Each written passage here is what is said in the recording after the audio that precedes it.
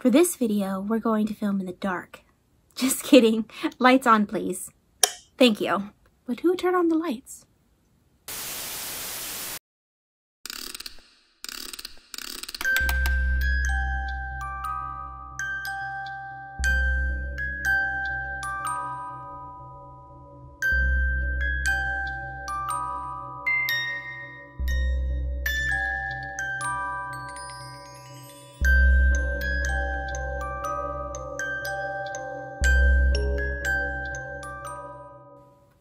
Hello everyone, welcome to Crochet Voodoo. My name is Lena. That beginning skit was fun to film, but it was a little bit spooky. So I'm glad to have the lights on now and we can get started with the first official podcast video for this channel. I wanted to say thank you so much to those of you who have already subscribed, and I was just really happy because it's only the first week. I'm happy for those of you that have decided to watch my videos. Please let me know what kind of videos you would like to see. If you have already subscribed, or even if you're new here, please leave a like or a comment below so I know that the content I'm making is being enjoyed and for me to make more of it. This is about a month's worth, probably, so I'm actually really behind, but it might even be a little bit more than a month. So lots to show and a lot of spooky ones, which is always great because that's what I mostly enjoy crocheting, and a lot of amigurumi as well. All of the information for these amigurumis, their pattern designer and all that will be in the description. It's just easier for me that way because I usually scramble trying to remember what belongs to who and what website it went to and all that. So yeah, just look in the description if you'd like to see all the info. So the first project I have is this little Cheshire Cat, little amigurumi. It's one of the smaller amigurumis that I have made. It's super cute, I think. I get a little bit finicky about how I do the faces on stuff because, I mean, it's the first thing that you see. So I was getting kind of impatient on the face because I had to actually redo it a little bit of times to get the whiskers where I wanted them and the teeth positioned the way that I wanted. But in the end, I think it's a really nice little project, Alice in Wonderland project. This was a gift for Mother's Day. And there's actually a pipe cleaner in the tail. So you can curve it every which way. But I'm not going to mess with it because actually there's like several items here that I had to take away from my mom's room. I felt really bad because then I had to mess up kind of her display a little bit. Her displays, she already like put them together and stuff. So I was like, I'm sorry. That was made with one of the skeins from Sugar Wheel that I was talking about, the Grape Jamboree. Another project that I was originally planning on having for my room, but I changed my mind, was this skull, a granny square skull banner, whatever you want to call it. It was originally meant for the wall back there where you see my little white ghost lady cross stitch there, but it just wasn't working for some reason, so I just decided that I would give it as a sort of Mother's Day gift. If you hear any noises in the background, that is Link, my bearded dragon. He's moving around on his basking spot. No, it is not a ghost.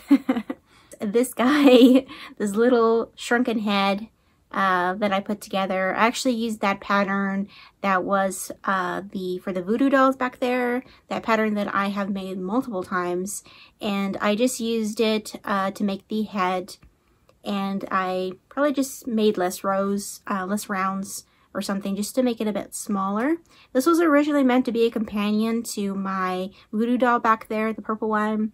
But then I just decided against it, and all I did differently to the pattern was, because I just wanted it for the base of the head, and I just added some yarn and just added it to the top as hair. I made just the X's and then the tongue sticking out. I thought was fun. Continuing on with the amigurumi, I have a pretty giant one here. This is Boris, my Frankenstein amigurumi doll. He's pretty tall. I think he's something like 18 inches tall or something. This is my own pattern. It's actually a paid pattern on Etsy, in my Etsy shop right now. And it's only like $5. I think it's on sale. I put it on sale for like $4.50. So yeah, this is my main base pattern. I have one of those patterns on there as well, but I actually customized that pattern to fit him and made a different shape for the head, and I made like longer legs, and I did in different colors. So the only separate piece to this is his jacket, because the rest of the clothes are actually done as you were making the body. So you just change color as you're making the body, and then I went back with just along the single crochet post. You can see it's like for the pants and then the cuffs of the pants. I even made them for the sleeves that is of his shirt under there, if you can see that. And here on top where his collar is. And yeah, I like the little jacket. And this was a project that I was talking about in my yarn haul that I was trying to make the hair cap for, and I ran into that problem with that yarn, that wool yarn. I was trying to get a very like long hair effect, but actually it just came out more like a fuzz, you see. But I was fine with that. Just the only really big problem about it was that the hair cap tore open on this, and it was like right here, like towards the front of the head, and I freaked out. But luckily I was able to actually kind of hide it by hot gluing it down, and then just getting some of the hair to go over it a little bit. So actually it's not really that visible, luckily. And then I spent some time just making a lot of details to the face because I felt like something wasn't quite right, and I really wanted it to look very Frankenstein-ish. So I was going back and forth with my mom about it, because in the end I just decided to give this to her as a gift, because a lot of the amigurumis I make, like, I don't know what to do with them after I'm done with them. So a lot of the times I end up gifting them to her because she really likes crochet. So by her advice, I decided to make more details for the face to make it more Frankenstein-like, and that was adding like these little strips of embroidered hair, because again, you know, I couldn't get that effect with the hair to get really combed out and just do that naturally. So I just went and added some more details to make it look like the bangs, this big stitch along the forehead, and I already had those like red cuts there. You can see he's got like 2 of them. And then I added like the details so he had like a stitched mouth. And these little things, the little bolts, those are just made with pipe cleaners that I twisted around. I also made 2 beanies in that same color that was from the Sugar Wheel, the Saturday Sunday one, and I really enjoyed this color combo. It really works. Like, I really like it. I don't know, there's something about it that is really cool, really fun. And originally I was just gonna make 1 beanie, which was like this one. This is like the standard go-to pattern that I use for beanies now. It's just I don't know, it's interesting. So I was just gonna stop there and just have 1 beanie, but then I thought I would make another, and I had enough scraps to almost finish it if I didn't want to make it longer. But in the end I actually decided that these were then gonna be gifts. They weren't gonna be mine, because I don't know, I'm very particular in my beanies. Like, I don't know, I only have like 2 of them, and I keep trying to like make other stuff for myself that are wearables, and a lot of times they don't work out for some reason, because I'm just super picky about like my crochet. I don't know why. You ever get like that with certain things? Like, a lot of times if it doesn't come out 100%, I'm disappointed. Like, it doesn't come out 100% how I envisioned it, that I just kind of get a little bit disgusted with it, and then I'm not sure if it's all that good at the end, all that great or anything. But I mean, I think it's cute. I just wish the pom-pom was a bit more stable. Like, when you're walking around, it doesn't even flop that much. But like these small little things, I'm like, I don't know. And then I'll show them to like my mom, and then she'll be like, you know, I don't see anything wrong here. I like it. So she's happier with the stuff I make than I am usually. The next project is one of my most favorites that I've done recently. It took quite a bit of work to make this one. It was very involved, but it was definitely worth it. I definitely recommend the pattern to those of you that like to work on amigurumi and maybe want a little bit of a challenge. Not that it's like super difficult or anything. It's just really involved, and it's has a lot of payoff for it. I think it's really detailed and fun. And that is Winnifrida. I think I originally called her like Winnifred, but actually it's Winnifrida. And I think that's fun name for her. And yeah, I'm gonna give like some super up close shots of her because it took so much work to make her. She is very, very detailed. This hair, like, oh my goodness, it took so much time, like multiple hours just to do that, like several hours to do this, because you actually had to untwist the yarn in order to get that effect. And then you could see that I used some fabric paint to make the darkened like eyeshadow behind the buttons, which kind of was a pain. Like, I was procrastinating so much on that. I did not want to do anything with fabric paint, but this was for my mom and she wanted it.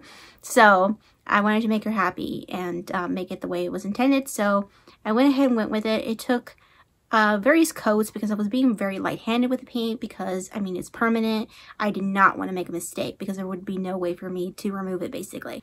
And yeah, and all these pieces are like, you make them separately. Like this white piece and this red piece and this gray one here. Like, you make that all separately. And then also these like polka dots I had to make with lightweight yarn, so it didn't come out so bulky. So, and then after you make them separately, then you end up having to sew them on, and then you embroider all these little details. The only thing that wasn't actually a separate piece was this dress. Like the black dress itself was crocheted on there from after the main body of the doll was done. So actually you are crocheting single crochets around the posts, and then you go from there and it just flows out. Here's the legs. They're actually in different colors too. There's stripes there. For the longest time, I've been wanting to have a project bag that was actually big enough to fit my projects in. You can see that I have a bag back there that is technically a project bag, but it's for my older whips. I have some bigger whips back there that pretty much take up the whole thing, and there's only really a small little section at the top for new projects. So I needed a whole new project bag to fit at least one new current whip, and that's what I'm trying to stick with a little bit more now. So here is the finished project bag that I made. It's pretty big, just like how I like it. I was so satisfied after this because it was finally big enough to store all that yarn and the project itself and my little notions pouch, which is in here, and I'll show you in a second. But I love the color. I used up 2 skeins of grape jamboree, and I also used just some extra yarn that I had in my stash for that not quite black color. It was dark heather gray from Soft and Sleek.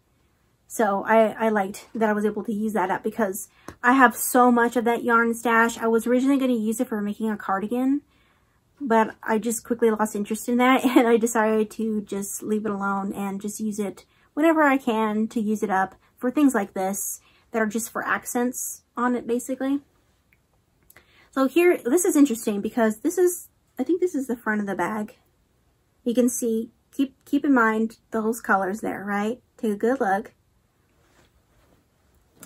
And then now look at the back.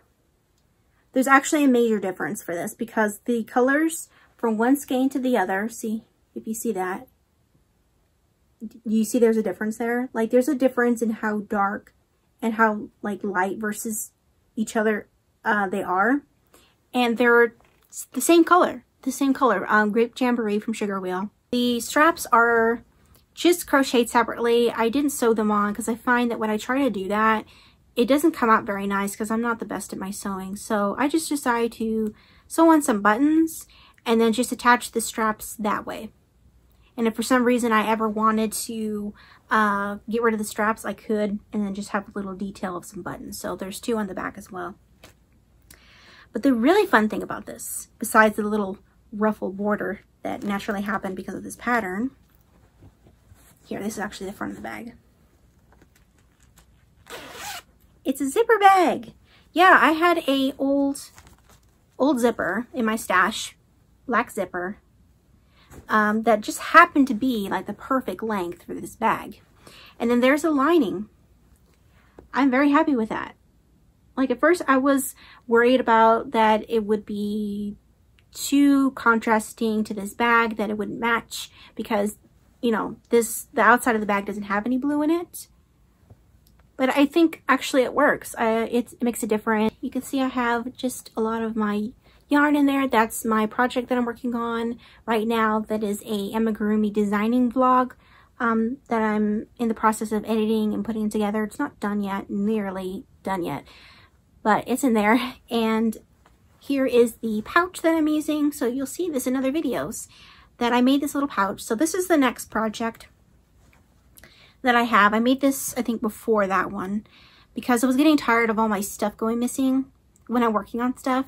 This is like basic stuff that's in here. I give a little bit of a tour of it when I'm doing my amigurumi vlog.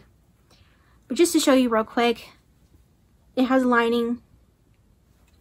There's this like little loop. It's made with velvet yarn, so it's super soft. I made myself a little walking bag because sometimes I go on walks in the morning and I wanted something that was just smaller than my big giant purse. So, and also for times it's not just for the walk, but like when I want to go somewhere and I don't want to take my whole purse with me. I just need a couple of things, you know, my keys, my phone, stuff like that.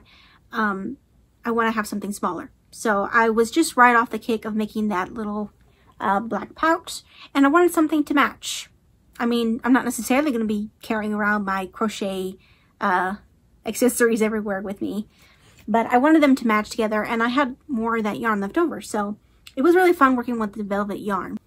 And I used that same lining, and I crocheted them together using the black, so I got this nice little border around the white there. But the thing I'm really excited about with this is the back of this, because originally it was just going to be plain white back, but I decided that I wanted to add an embellishment, a little applique. Well, not actually so little, because it's one of the bigger appliques that I've made. So you want to guess what it is? I'll give you a little bit of time to guess what it is. Okay, last chance. All right. It's a skull! Yay! Now it matches my other purse, which is actually not a crochet purse, but it has a skull on it. And now this one has a skull on it. And it does have like actually these little like double crochet, treble crochet posts where there actually, you know, is gaps to show teeth. But since it's velvet yarn and it was quite thick, it's not really showing that much. But that's okay. You could just see the texture, which I think is enough. And it's more solid anyway, so. I like it. So I was happy about that, and I take this everywhere with me now, almost. If I'm not taking my other purse, then I'm taking this. So there were a couple of projects that I forgot, and that was my drawstring bag there.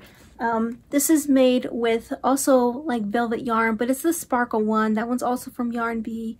Like, can you tell everything like I purchased like from Yarn Bee? But this is very, very soft. Like, this is the yarn to crochet with. It is beautiful. Maybe I should take it down so you can see it. Like, come on. Yeah, I had to get up. Here it is. This is to keep all of my yarn ends in when I cut off all the extra stuff, like when you weave in ends and stuff. Or even like when I comb out amigurumi hair and there's like a bunch of like yarn fuzz left over. When I'm done with something, I just plop it in there. And then it has these long pom-pom ends. I started working on this scarf. I have it all folded up. And it's made with that I Love This yarn, the print kind. This color is called Autumn Stripe. You can see, I still see that I have my ends here. And that's because I almost made it to finish this. But then I decided on making an actual like border around it because I wasn't 100% happy with the just raw edge of the scarf, and in the tutorial they didn't have it to make a border for it, but I wanted one. I thought it would look nicer, so I just started making it just a simple single crochet border so it just looks better in my eyes. And yeah, you could see how that looks. So that's like what happens when you do the single crochet border there. And then this is the side that does not have anything. So this top piece here, you can see how that's how it looks when it's just a raw edge. It's pretty long. It's a pretty long and wider scarf. I'll show you some of the baby clothes that I'm working on right now. Well, actually it's been a while since I've worked on this project in particular. This is Annie. I renamed her from Lucy to Annie. I will have like a whole video where I talk about my composition dolls and the crochet clothing. So for Annie here, I have finished her little cardigan, hoodie, whatever you want to call it. And I also made the dress, and I started putting those little ribbons to good use there, so I no longer just have to crochet them. Now they're on there, and I think it looks nice. It has like this nice like, are these fans? Yeah, different fan look. It's in a very light pink yarn. The yarn itself is called Pink Lemonade. I wasn't 100% happy with the hood because it was more done like flat kind of, and then you're just supposed to sew it up on top. But I didn't want that because I was thinking it probably wasn't going to turn out right, at least the way that I'm going to do it. So I tried to make it more that it was done like in the round or something. But then I ended up getting this strange like little poking effect at the top there. And then I'm having to like reattach the yarn and try to smooth that out. So you see there's like a little bit of like a dip there where it's not 100% circular or in line with the rest of it.